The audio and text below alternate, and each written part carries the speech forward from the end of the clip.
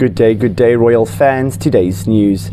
Controversial royal couple Prince Harry and Meghan Markle have been warned off of doing a second interview with legendary US TV host Oprah Winfrey. The Duke and Duchess of Sussex appeared on the Under Fire former actresses show last year and divulged many shocking secrets about the royal household.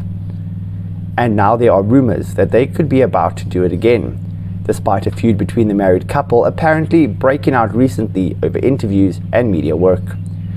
But royal expert Duncan Larcombe, talking about Buckingham Palace's decision to withhold a report into alleged bullying by palace staff by Meghan Markle, issued an anonymous warning to the pair.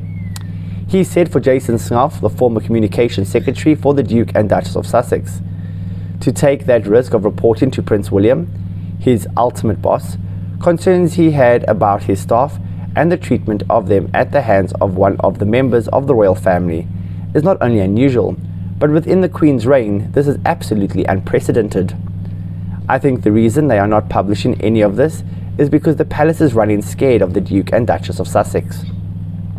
I think they know if they publish the report, the next thing that will happen potentially is for Harry and Meghan to play the victim and go on Oprah and cause another world of pain.